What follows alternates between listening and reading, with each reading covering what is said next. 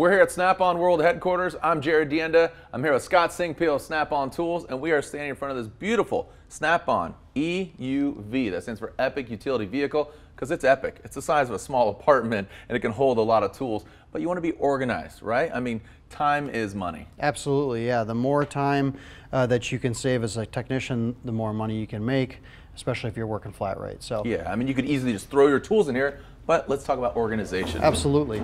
So we came out with slots and dots many years ago, and the whole point of slots and dots, especially on the back of risers or work centers or even lockers, is to utilize your cubic inches versus your square inches. So the more that you can go vertical and utilize as much space, whether it's inside of a work center or in a drawer, the better. Something like this, power tools. They take up a lot of room, but you easily hang this right here, and now you got your power tools out of the way. Yeah, and so this is a standard power tool rack that comes in some roll cabs, but if it doesn't come in your roll cab, you can add this as an accessory to go in here or on a side panel of your roll cart or your roll cab, and it comes in both 3 and 5 configurations, so you can have a number of different options. A lot of the tool storage comes with locks. So say you don't want something to get stolen, your gloves right here, you can put them right here on slots and dots. Close it up, lock it up. Yeah, exactly. So you're trying to free up as much workspace as you have on your bench. So by putting things that you're going to use somewhat regularly inside lockers or on the back of your work center, the better. Organization, some of the other hand tools or miscellaneous organizers over here, what do we got? Yeah, so here we've got 2 different options for whether you're hanging screwdrivers or T-handle wrenches or anything that has a shank. You can use this. So you have one that's sort of your shallow depth and then one that's a little bit deeper. So depending on if you have a T-handle that's a little bit longer versus a screwdriver, 2 different options here. And then as a side accessory to that, you have one that has a U in it. So if you don't want to necessarily go up and out of the organizer, you can just slide in. Again, just another option. Miscellaneous hangers right here, used in conjunction with slots and dots. Put a couple hammers on that, singular hammer here. Sure. All right, let's move on down. Let's talk about drawer organization.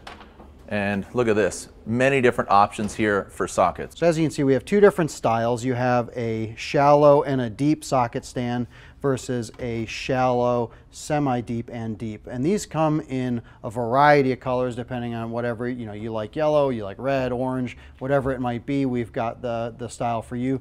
Comes in 1/4, 3/8, and 1/2-inch drive. Now taking a look at this display here, you can see it's got the handles, so yep. It's mobile as opposed to just keeping it in your drawer or hanging it up. What other organizers do we have here? Yeah, this is kind of a neat way to organize your bits. So if you do a lot with quick change bits, a lot of different holes here, places to lay down longer bits, bit drivers, all kinds of things, even a couple of spots here for 1/4 and 3/8 drive, whether it's sockets or accessories that would go on a bit driver or an impact.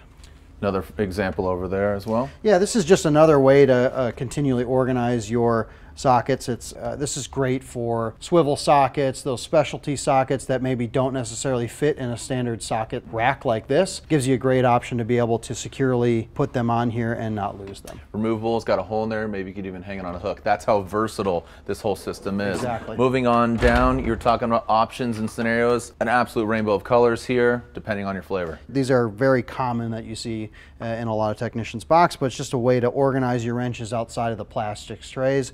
We also make a magnet style where it's one rail that goes up with magnets, and that's another way to organize your wrenches.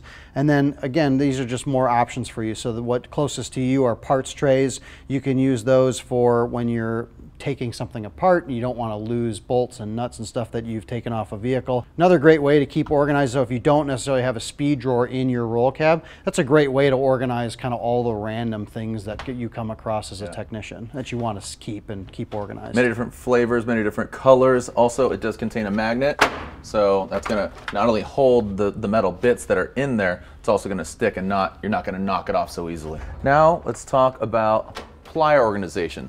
Now, lying down flat, that takes up a lot of room. Absolutely. So if you look inside the drawer here, you're taking up just about 2/3 of your drawer. There's 30 various pliers and cutters and needle nose. And they're normally not this well organized. They're normally not this well organized. A lot of times they're just kind of tossed in there.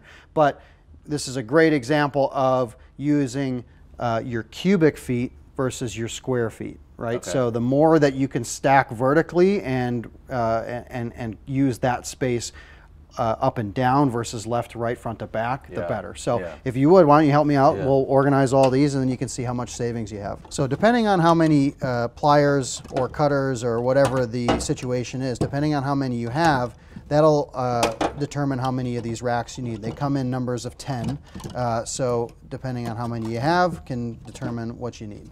And just like that, we went from 2/3 of the drawer to practically just 1/3 of the drawer, or 1/4 of the drawer. So now you have, look at all the space. Look at all the space. You can buy more tools. Exactly. Yeah. So the idea again, now that you've freed up this front 2/3 and moved it to the back quarter or so, you've now freed up a lot of square inches that you need as well as cubic inches. Well, if you want to invest in some more tool organization, talk to your franchisee.